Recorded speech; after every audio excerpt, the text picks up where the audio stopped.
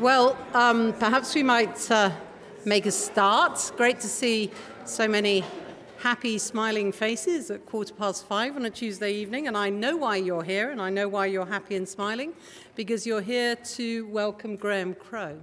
So my name's Jo Shaw. I'm director of the Institute for Advanced Studies in the Humanities, and I was deputy head of college, and I think that's why I've been asked to chair some inaugural lectures this year. But it's always an enormous pleasure to do that, because I think it's one of the most fabulous things that the college and the university does to celebrate the excellence of its staff.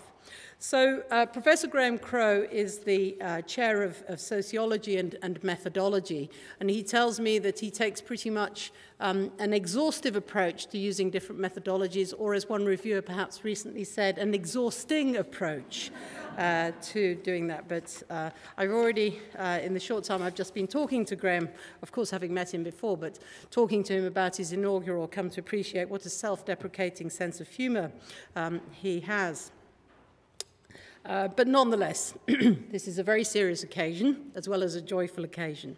Graham Crow came to us from the University of Southampton, where he held a chair of sociology right up to December 2012, so he's been with us just over a year. And prior to that, he took his MA and PhD in sociology at the University of Essex, with his PhD in 1987 on the topic of family farming, where he tells me that doing not as he says, but rather as he does, he chose a single method approach, so rather than a mixed methods approach. But since then, of course, he's become a great advocate for the importance of mixed methods. Since then, after his 30 years at the University of Southampton, having come to the University of Edinburgh, he's made huge contributions to our work already through his role as in relation to the graduate school in social science. But more than anything else, I think he's most known for his role, his career highlight of helping or leading the team running the 2008 and 2010 ESRC Research Methods Festivals, and as Deputy Director of the National Centre for Research Methods. And he's pulled together in that context enormous meetings of 700 to 800 delegates over 4 days. That's pretty impressive for an academic. It's definitely something to put on your CV. His other interests include gardening, and in the past, until he discovered, he says, that they didn't combine, keeping chickens. And his partner, Rose Wiles, is in the audience, and we welcome her here from Southampton as well. He first came to Edinburgh in 1988 for a conference which was organised by a team including some of his current colleagues in sociology, Lim Jameson and David McCrone, and he's enjoyed many more fruitful visits to Edinburgh until he discovered that this was actually the place to come and stay. So we've got plenty of time for Graham's lecture, and then there will be an opportunity to ask him some questions if you wish to do so before we'll, hopefully, you will all join us for a glass of wine or something else in order to celebrate Graham's achievement. So thank you very much. Please welcome Graham Crow.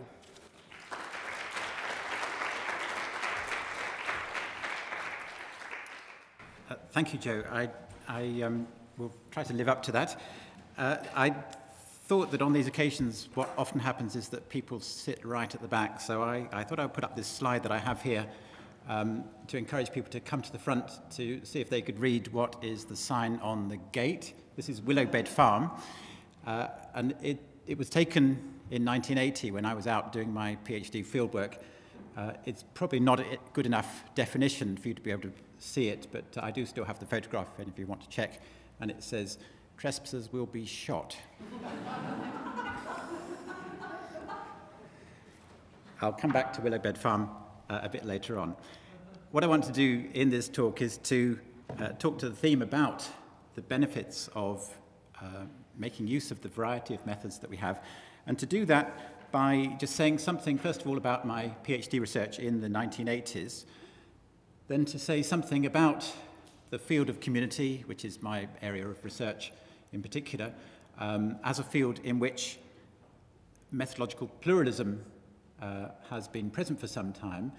It's a field where it's had a mixed, checkered history, but I want to argue that despite some of the criticisms that were levelled at that body of work, nevertheless, responses to that by researchers in the field have led to it having a vibrant present. I then want to say something about an exemplar of mixed methods research, bringing together a range of different approaches, although I'm conscious that there is a person in the audience, Claire Wallace, who knows much more about this particular case study than I do, so Claire may correct some of the things I say at the end.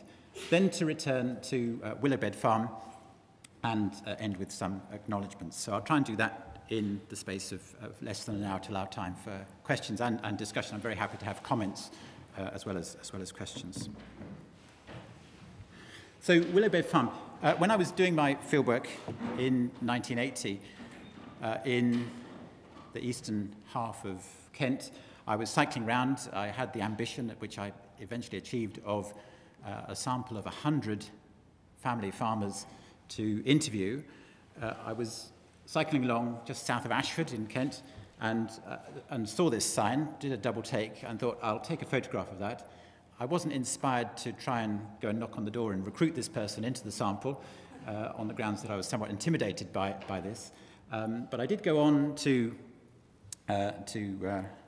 it may have been on this day, I'm not sure, but I did go on to a farm with the name Culloden Farm. That sticks in my mind as another sort of high point of the fieldwork process. I was following a fairly conventional interview schedule of questions, and I asked the farmer fairly early on what his thoughts were about social class and what class he'd put himself in. And he said, well, of course, it depends whether you take a Weberian or a Marxist approach to class. And I thought, I've entered a parallel universe. Only later, at the end of the interview, did he tell me that his brother is a well-known sociologist. I should have sort of perhaps made the connection through the name, and that he was having a joke at my expense. But the experience of fieldwork is always unpredictable, and that has stayed with me. And when I meet with him eventually, I will have a word with his brother for setting me up in that way. So my fieldwork took me to various places, and it was, I now look back, I have the thesis here. It was, and if any of you are kind of wanting a distraction during the talk, just come and get it. But one of the things I want to say is that it was based entirely on the collection and analysis of interview data.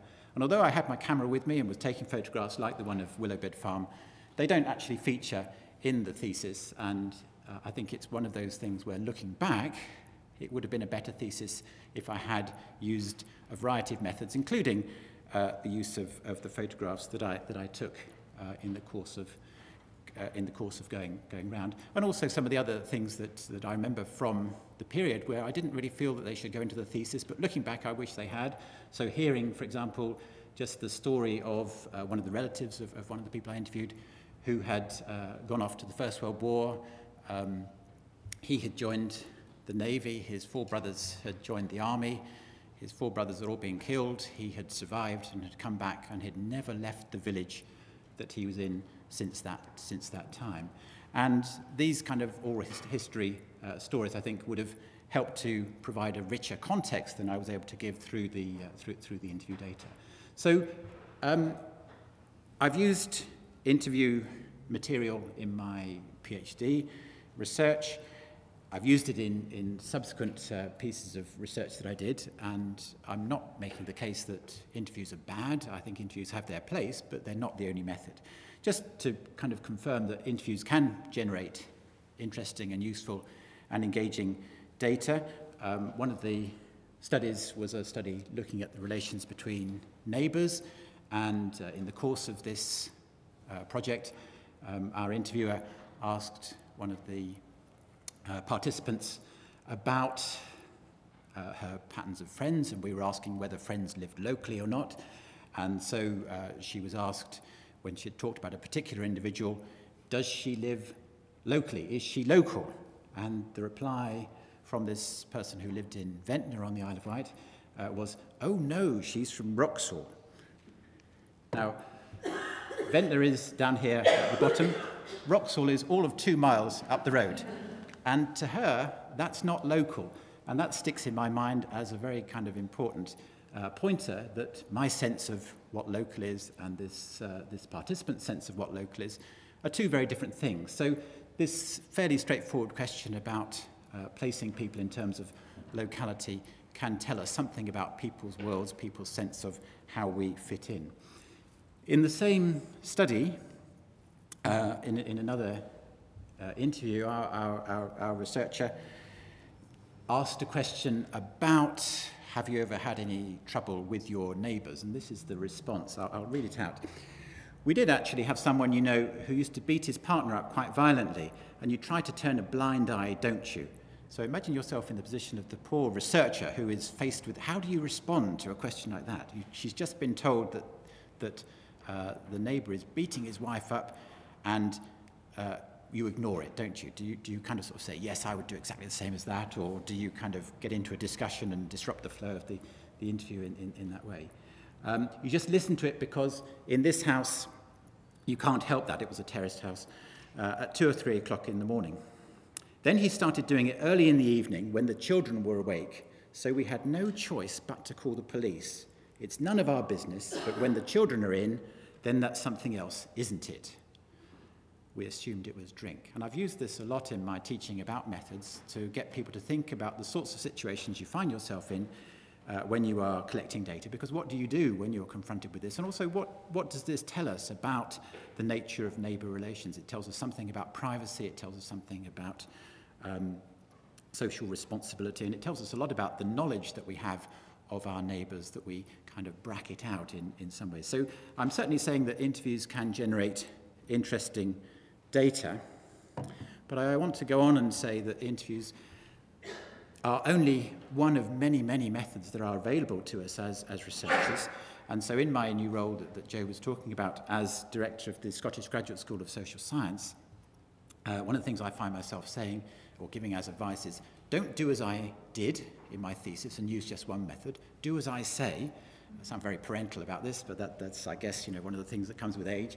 And the message is very much, consider using more than one method. There's a whole world of methods out there to be, a whole field of methods out there to be used. And if you use only one, your study may well be the poorer for that. And it wasn't as if I didn't have the suggestion staring me in the face. So when I was doing my research, I was aware of a whole range of pieces of research that had been done, that had used a variety of different methods, and each of them in their ways had the potential to make my thesis better by broadening it out and making it a mixed methods piece of research. And I just want to note that much of this community research has been undertaken in Scotland. The slides I'm going to show are just of a small selection of books that have come out that have used a variety of methods other than interviews, or maybe in addition to interviews. So Jim Hunter's The Making of the Crofting Community is one which has done excellent service to the value of research using archives, looking at the history of the development of the crofting community. Oral history is another method that's available to researchers in the field of community. Not all of the fieldwork for this particular study was done in Scotland, but enough of it was. I was a student at Essex at the time, and I remember Paul Thompson saying, do you know anyone who has any background in Scotland? Because we've got some tapes that have been collected by our fieldworker, and we can't understand what they're saying. And in the end, they were fortunate enough in Essex to also have a department of linguistics, and I think they recruited in a linguistics person who was able to help them with the interpretation of what was going on. Oral history is the basis for another piece of research by Lynn Jameson and Claire Toynbee. Lynn is in the audience, another fascinating study. This came out actually after my thesis was handed in, but nevertheless the research was going on, so the ideas could have been there if I'd put two and two together. This study by Tony Cohen with Edinburgh Connections is an anthropological ethnography based in the Shetland Islands. The social impact of oil was already out when I was writing up my thesis, and here Robert Moore went up the road from Aberdeen to Peterhead to investigate the politics and the planning decisions by looking at documents and speaking to people about the political processes around the way in which Peterhead had been at that time transformed by the arrival of the North Sea oil industry. And there are some fairly rudimentary, but nevertheless they're there, ventures into social network analysis, which add to the value of this particular study. Another of my favourites from Scotland, again published more recently than the 1980s, is this ethnography and survey-based study of a former mining community in the Central Belt, looking at masculinity and the responses to the decline of an occupational community. Sean Damer's study uses historical documents and interviews and ethnography, and also touches on this theme about the importance of understanding what people are saying.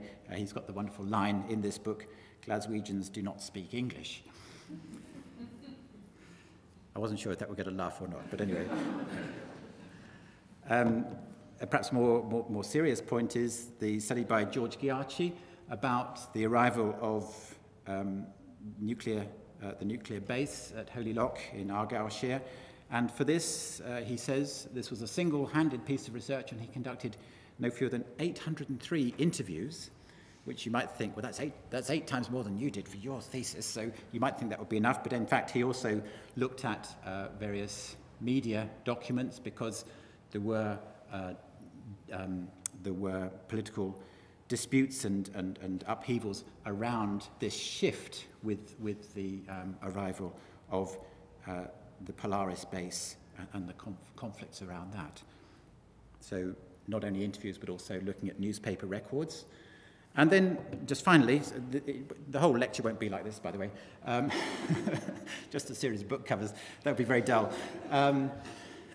Or unadventurous. But the final one, just to show that had I looked north of the border and peered over Hadrian's Wall, I could have also thought that maybe there is great value in using ethnographic material. So this is a classic ethnography in this famous social science series of Routledge and Kegan-Paul.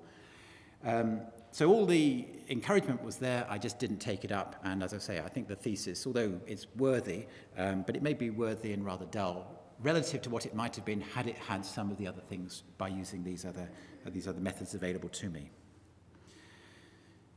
So what I want to go on to now is to talk about 5 criticisms of traditional community research and the way in which in the field what we've seen is a number of expressions of dissatisfaction about the research literature as it developed, and some responses to that in the current century. So Alice Marr and I had a small grant to look at research reports done by the people into the field of community, broadly understood, published since the year 2000, and to think about the methodological issues that are raised and to think about the way in which those people have responded to these criticisms of community research as being too parochial, too static, too positive, too descriptive, and too prosaic. So I'll say a bit about each of those lines of criticism and how researchers in the field have responded to those criticisms using a variety of methods available to them. And I want to say that the responses to these criticisms have drawn on methodological innovations, and that's a particular interest that I and others have had about what the nature of methodological innovation is and its consequences for the research process. So this slide is there for 2 reasons. One is to say that it is a slide from a book that came out in the early 1950s. The research was done in the 1940s. This was a study by a Welsh social geographer called Olwyn Rees, and this is a small parish in the north of Wales. The parish boundary is the dotted line, and it's a social network analysis drawn, I would imagine, with a ruler and pencil, and I'll say a bit more about social network analysis and how it's developed later on. And it's a diagrammatic representation of kinship networks. So Alwyn Rees's point is one that it's very important for field researchers to bear in mind, that if you're going into the field and doing research into community, and if people say to you, have you spoken with anyone else? And you say, yes, I've spoken to that chap down the road, mad as a hatter, you may well find that they say, that's my brother you're talking about. So beware the point that there is connectedness. This is a particularly densely connected network in this North Wales community. There are very few dots. Dots mean households. And there are very few dots that don't have some kinship connection with another household in this small, isolated upland Welsh community. So that's one point for mentioning it, is that that social network analysis has been around for some time. This, as I say, is over 60 years old. It's actually older than I am, this diagram.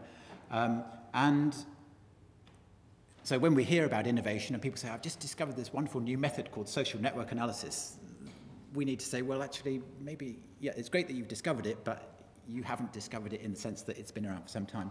The other reason for putting this slide up is that it suggests that everything is happening within the boundaries of this parish. So this is an example of how some critics came to say community research is too parochial. It's looking only at the local connections. It's not looking at any of the connections between the people in this particular place and the world outside. And that would be, a fair criticism of this particular diagram, although not of the study, because one of the things that Rees went on to do was to talk about patterns of out-migration, and he's very concerned about the migration of younger people in particular from this rural parish to the cities in Wales and England and beyond. So on the point about whether community research is too parochial, is it just looking at things that are so local that you ask the question, so what? Well, certainly some researchers have continued to be quite localized in their focus, and lots of examples. I've just restricted myself to two here. One is Danny Miller's study of a street in South London where he's talking about the incredible diversity that's found there. But the one that I've got a map relating to is the second one by Suzanne Hall, who's again looking at a single road. It's the Walworth Road in South London.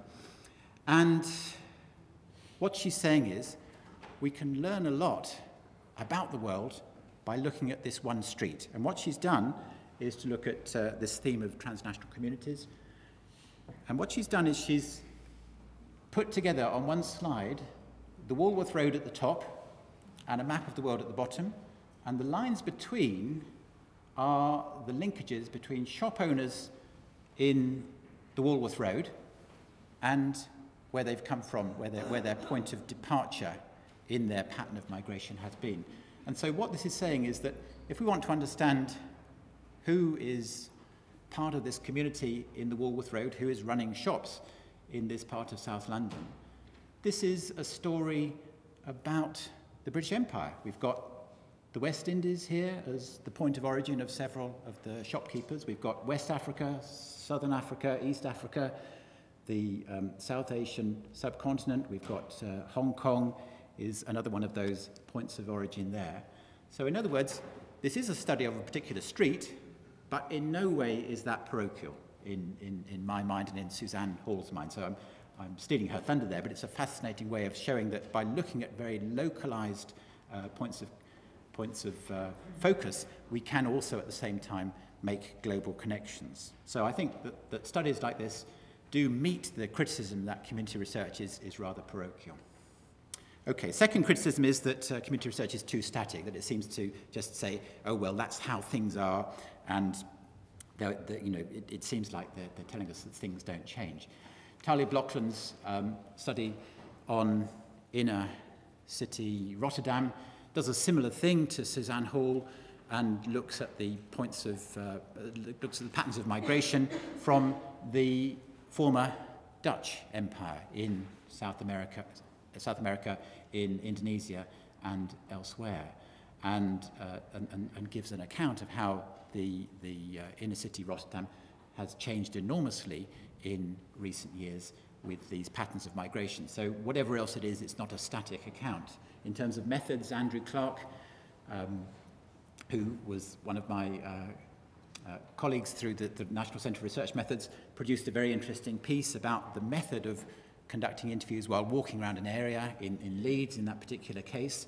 And again, it's not a static picture, because as you walk around, it prompts people, and people give a sense of, in their interview materials, in response to all these prompts that they're getting about how things have changed in their lifetime as things go around. So that's the second. And then the third example is from Douglas Harper. Douglas Harper uses resources that were funded by Standard Oil in the 1940s. Standard Oil were not necessarily particularly popular in the 1940s, and they came up with the idea that if they funded some photography of how oil was essential to American agriculture, then people would hold them in a more favourable light. So in the 1940s, there's a wonderful collection of photographs of different aspects of farming, and Douglas Harper then contrasted those, set those up against some more photographs that he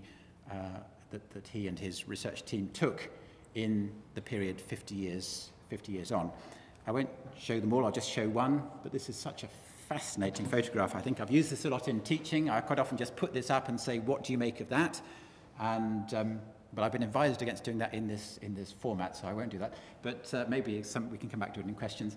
But this is just an example. This is upstate New York in 1945. This is a group of men sat round a table. They've been helping each other out in terms of the threshing of wheat.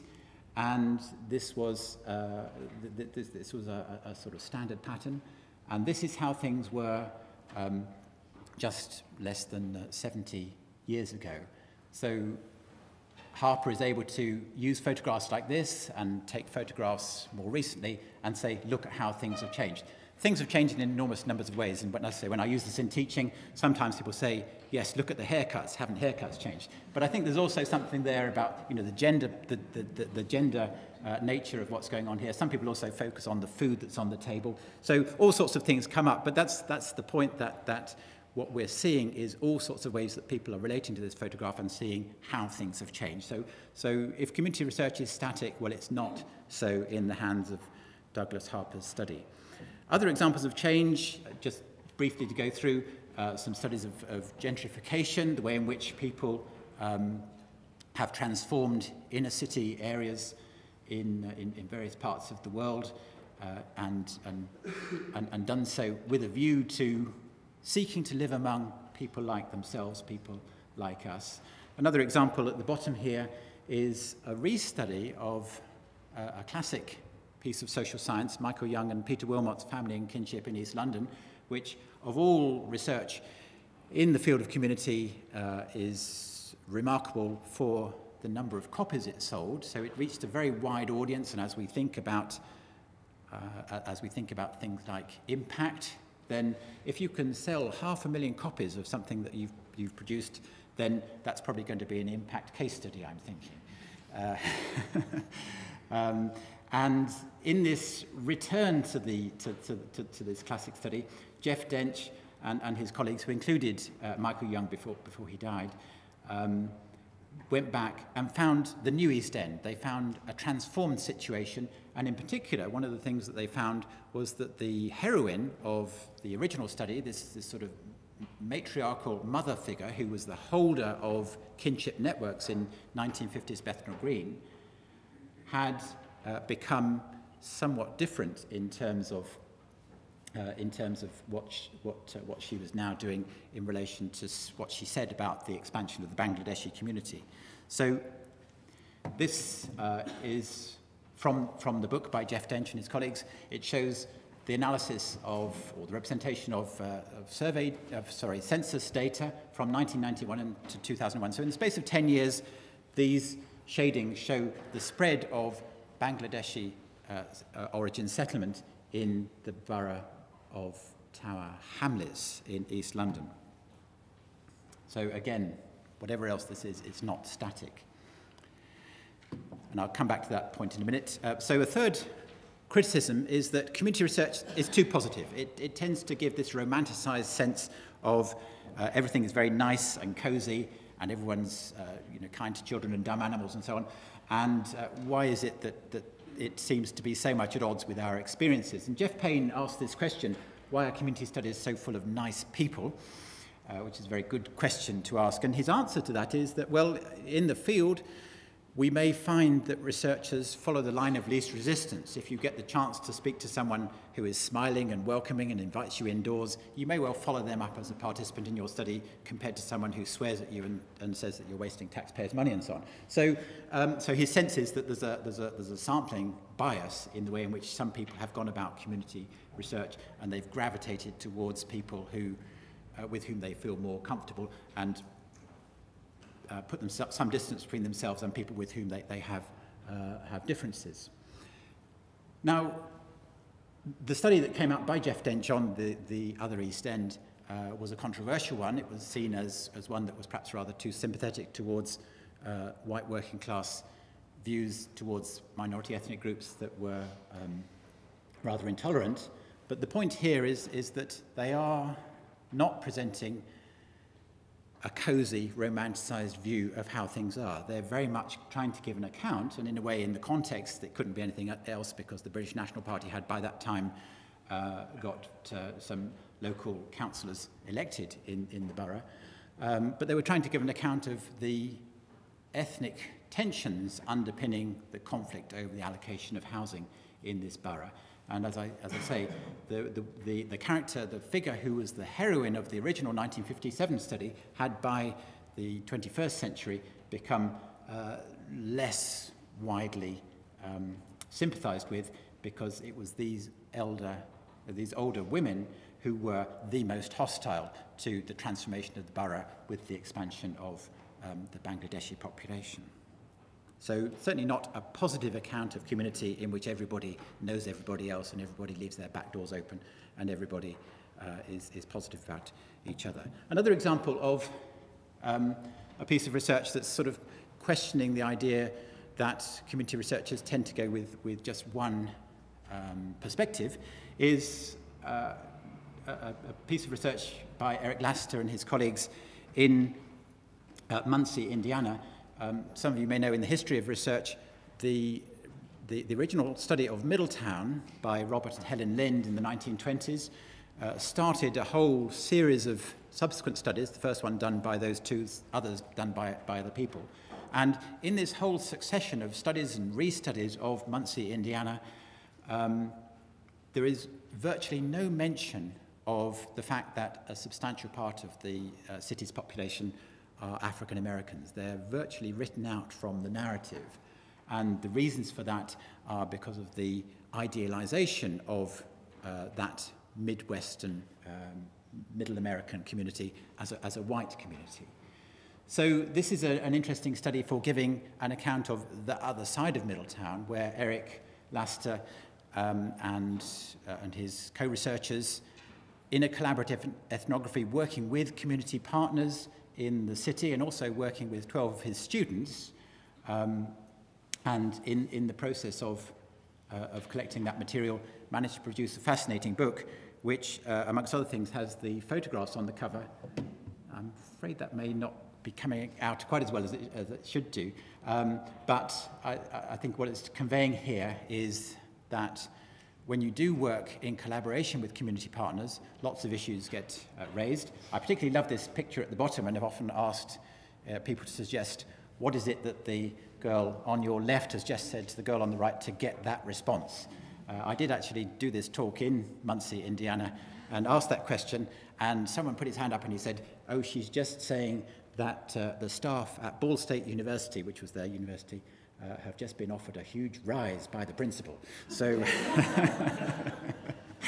so that's a true story, I should say. But the reason I think for this point about conflict and tension and not giving a rosy view of community is that this top photograph produced a lot of discussion in the group about whether it should be included. Did the people whose lives are being portrayed here want that to be amongst the images on the front cover? And there was a lot of discussion about whether it should or shouldn't be there. In the end, it was put there, and it's conveying that race and ethnic divisions have not gone away in the 21st century in Middle America.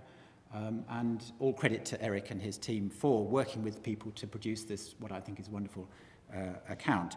As I say, the point is that in some ways it is a positive account, but it's not a cozy, sort of sentimentalized, romanticized view. It is community warts and all.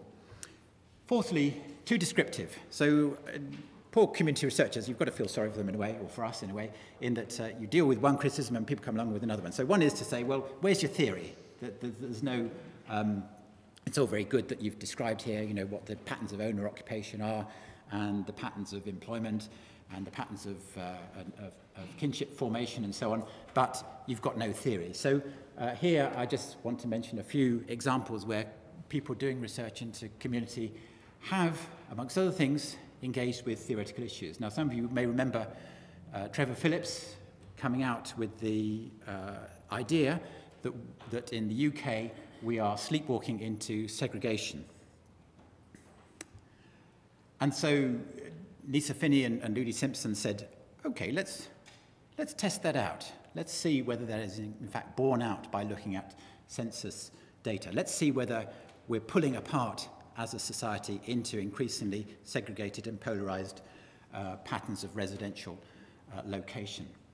And so in picking up again on 1991 and 2001 census data, they look at through the idea of the index of dissimilarity. They're able to take on and to show that Trevor Phillips was not correct in his bold statement about how we're sleepwalking into segregation. Another example of a piece of research in the field of community that is engaging with theory is by Liz Spencer and Ray Powell, where they're looking at personal communities. They're interested in how friendship matters to the way in which we live our lives and the networks that we develop and so on. And they engage with theories of social capital. Now, as a theory, this perhaps is not the most sophisticated. It just suggests that everything is connected to everything else both ways, but at least it's a theory. And, you know, it's not just description. So well, I suppose if everything was connected to everything else, there should be also some between the two bits at the top left and bottom right corners. But my point is that seriously, they are looking to understand the significance of what friendship means in the modern world in terms of people's social capital, about advancement and disadvantage in terms of things like knowledge about jobs, about opportunities in relation to housing, or just in general quality of life.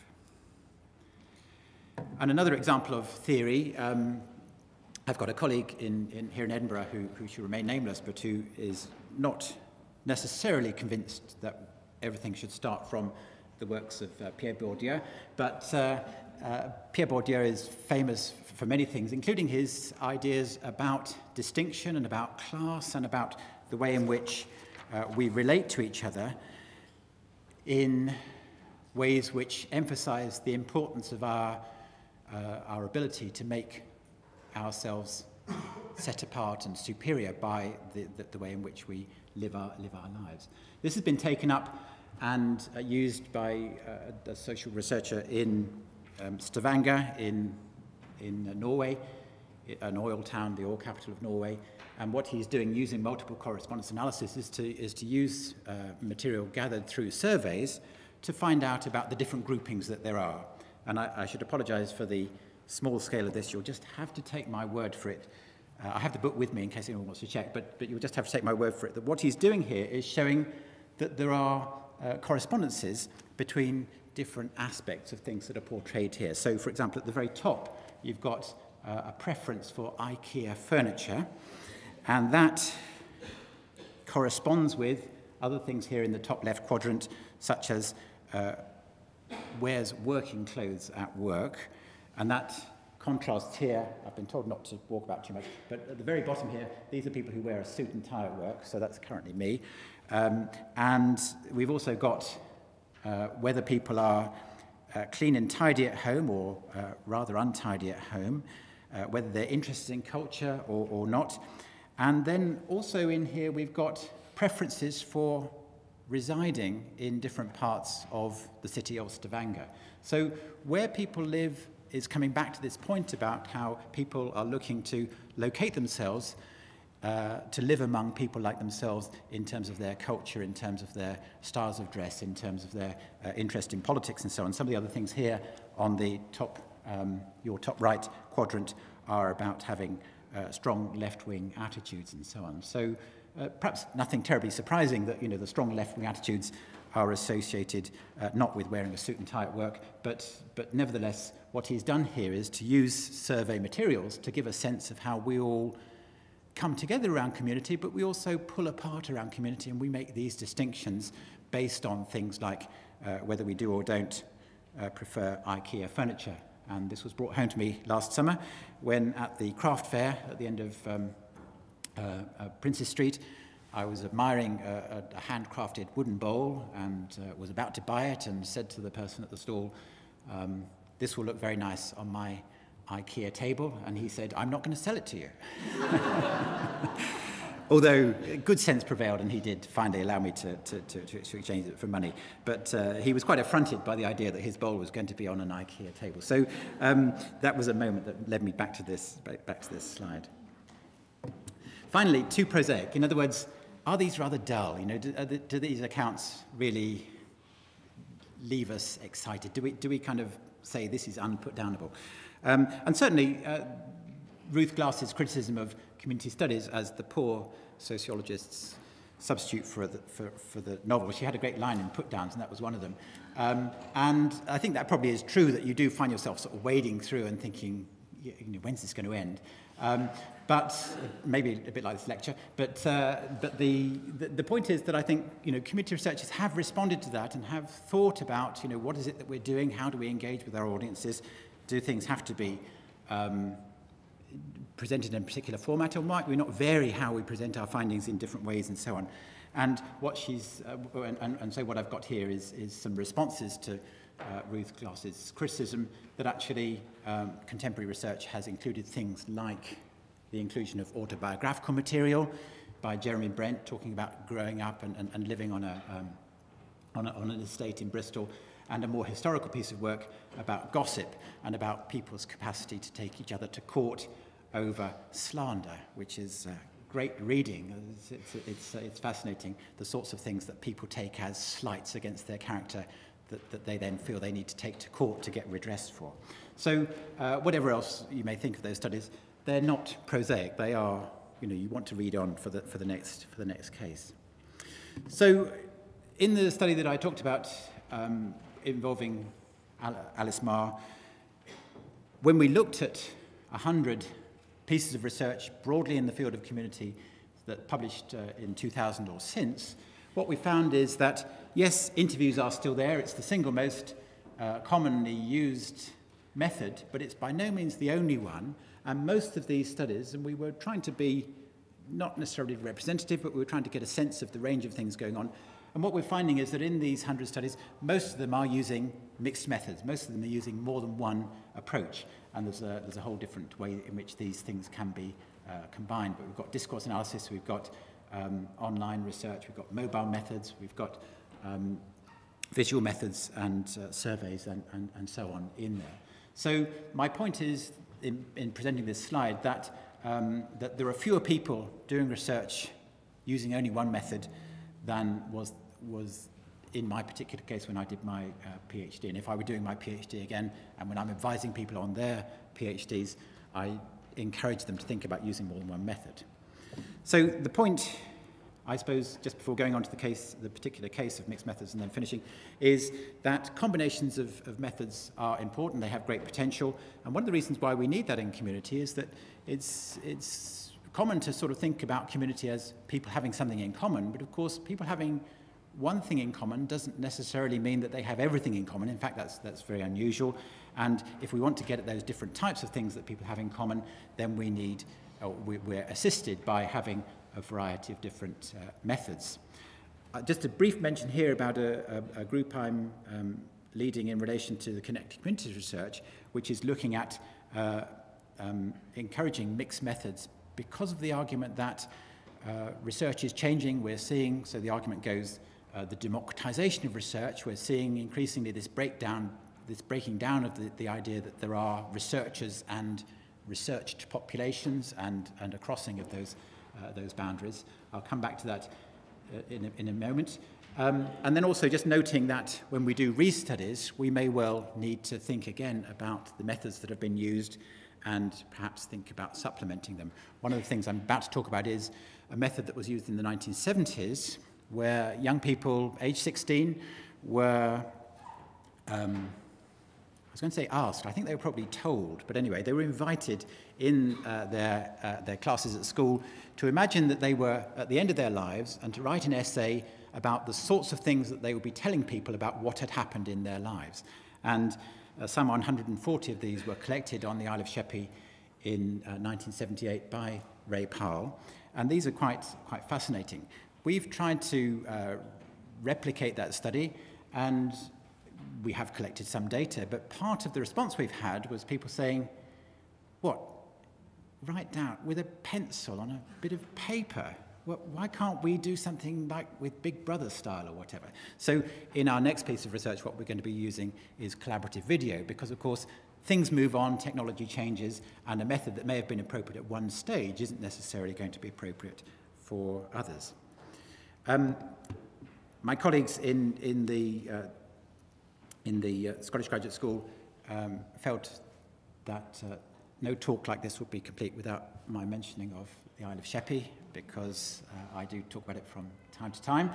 And so I'm just going to finish with, and I will come towards a close, by looking at an exemplar of mixed methods research, which went into a book. There were other things as well, and Claire Wallace, who's in the audience here, was part of this team and has produced some things as well. So she knows, as I say, much more about this particular study than I do. But it's one that I use in my teaching, and that's because, as an example of what benefits can come from combining methods, it is very thought-provoking.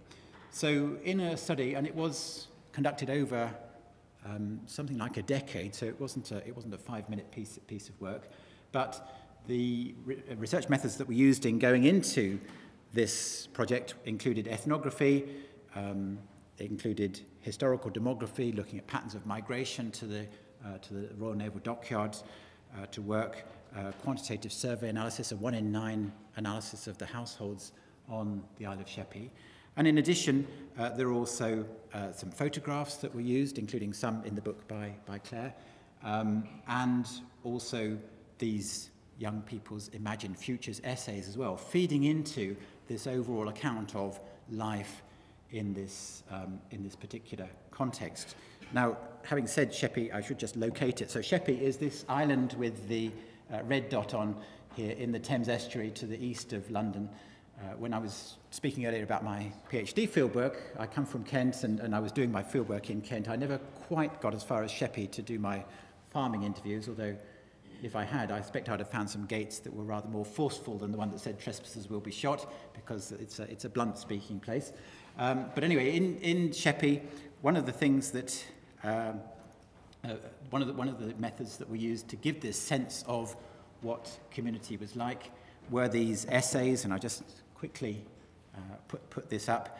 So these are people imagining their futures, and I won't read them fully out, but these are people who say things, and you think, gosh, I'm quite surprised that a 16-year-old sees that as their future. I love this bit at the bottom of the young woman who says, she worked in a shoe factory 4 years, and then I did a good day's work. I got married without any doubt. So these essays are all archived at the University of Essex Qualidata archive, and they are quite fascinating. And so as I'm talking about branching out my methodological repertoire, I would recommend anybody the joys of archival research, because archives are, whatever else they are, they're not dull places to visit.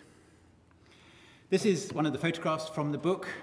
I particularly like it. It conveys, again, quite a lot about the nature of the place. It's quite an industrial place. The houses and the industrial sites are side by side, and there's the comment here about how with the collapse of the apprenticeship system, then other ways of young people learning about trades and so on can be developed. So this is a very Sheppey picture.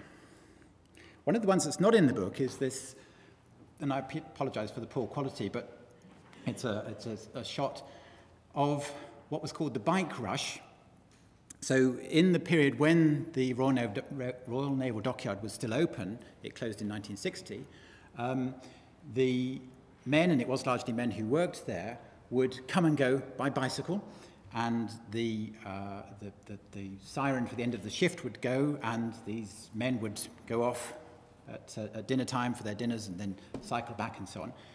I've put it up because in the research that we've done recently on Sheppey, using peer researchers, using people from the local community to gather data, in this case we're interested in oral histories, we wanted to talk to older people about their memories of being young in Sheppey in the past. And our peer researcher was trying to recruit another participant, and he said, "Oh, I don't think I've got anything that anyone would be interested in." And she said, "Well, try me, just see how it goes."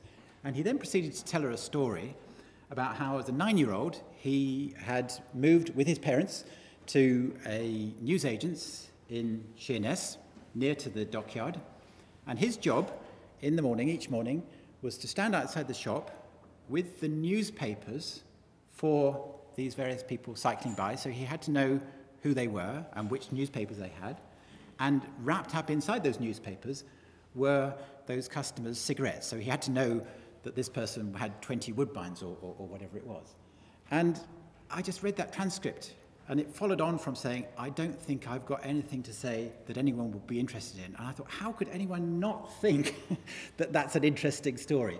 And then he produced lots of other things as well. But that's just kind of an example of the way in which maybe we wouldn't have got that story if we hadn't had a peer researcher. And the story also comes to life by having a picture of the bike rush that he's describing. So, by way of conclusion, just to avoid overrunning time, what I've been arguing is that community research is an example of the value of thinking about methodological pluralism, that there is value in having some people talk about methods as a toolbox and having a variety of tools in the toolbox depending on what you want to do. One of my favourite quotes is by Maxine Rodenson, who has said, "No one has a key to fit all locks," which, if you think about it, is pretty good.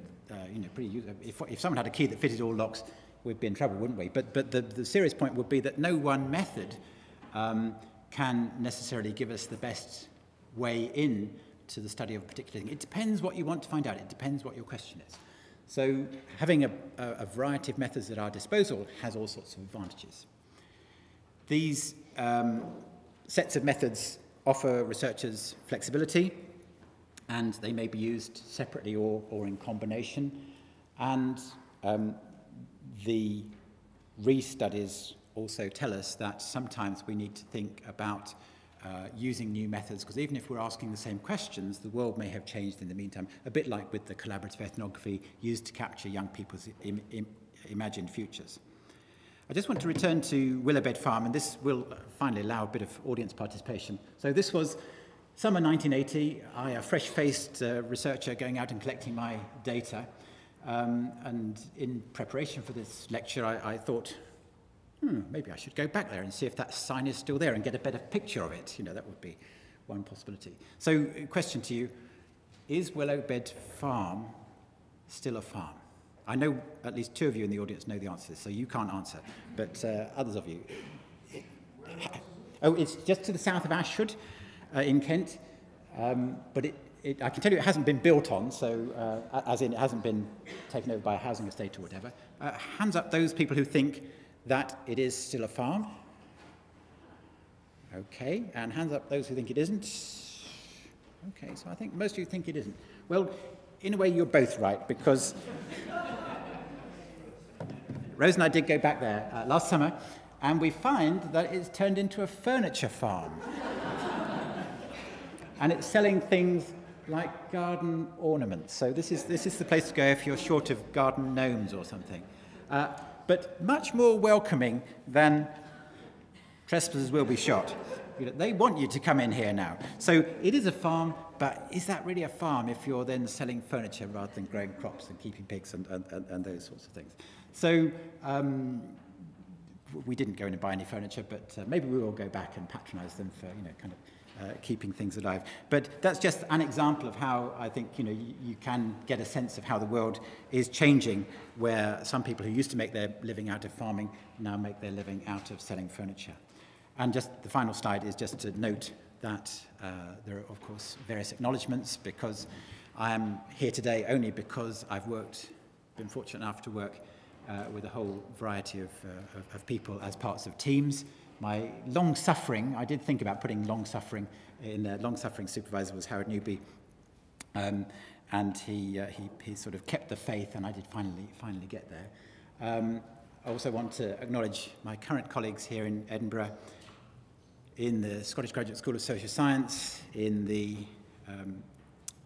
subject area of sociology, also my colleagues in the National Centre for Research Methods, mainly based in Southampton, and also in various places around the country in the Connected Communities Consortium, and of course many people in between. So I'm not going to name individual names, but I am making the point that this journey that I've had to get here has been one that wouldn't have been possible without all the teamwork that I've had the benefit of along the way. So thanks very much.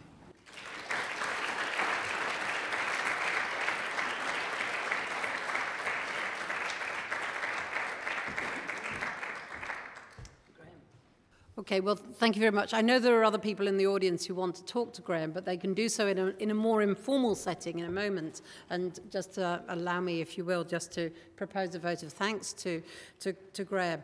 I want to thank everybody who's come to this lecture. Inaugural lectures is a sort of shifting community of people who are in and out of the inaugurees' lives, as it were, and it's never complete because there are so many people outside this room to whom we're connected in so many different ways who are also part of your academic development, who doubtless, as you say, you don't want to invidiously pick anyone out.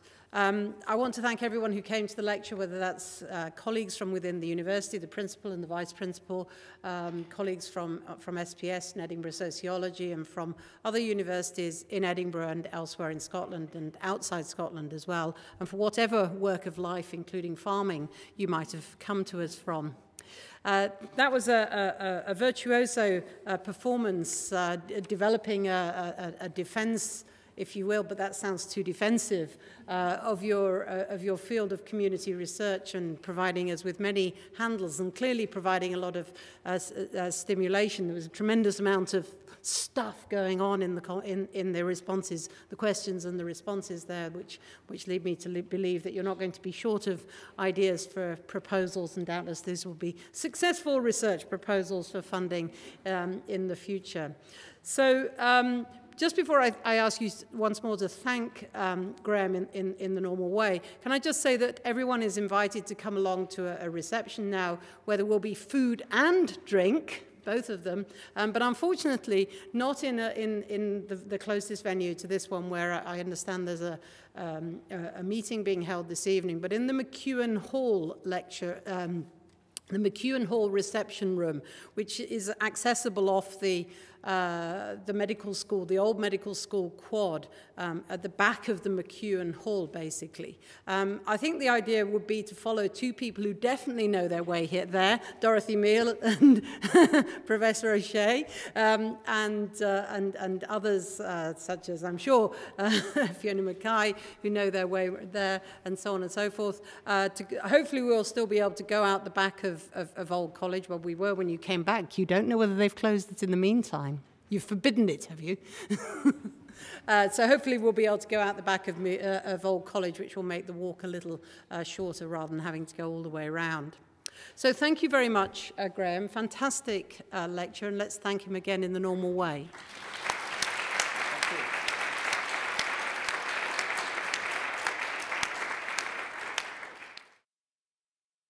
This production is brought to you by the University of Edinburgh.